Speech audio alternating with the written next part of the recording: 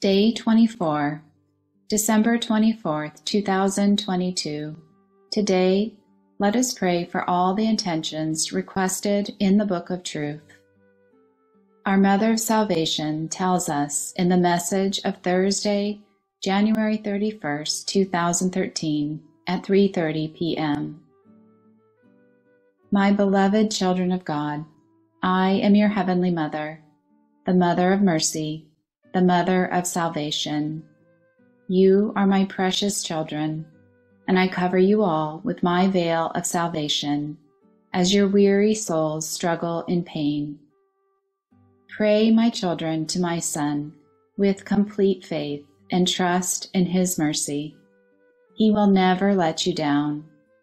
While you endure pain and sadness because you know the truth and feel wretched because of the wickedness you see all around you, you must be at peace, for you are surrounded with the love of God, my Father, and are blessed with the graces my Son bestows upon you, and this enriches your souls.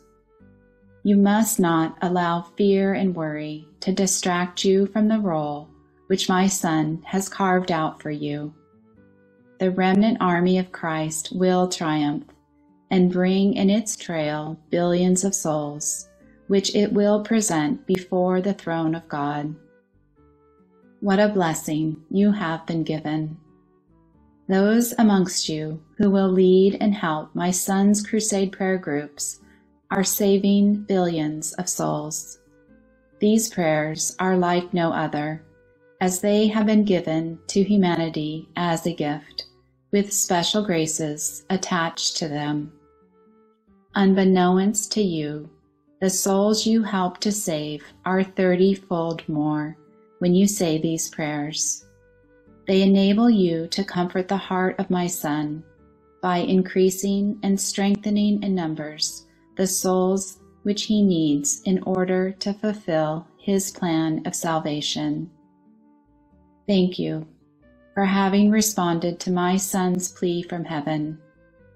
Many graces have been given to you in the last 2 weeks. The fruits of these graces will become clearer as you forge ahead on the path of truth towards eternal life.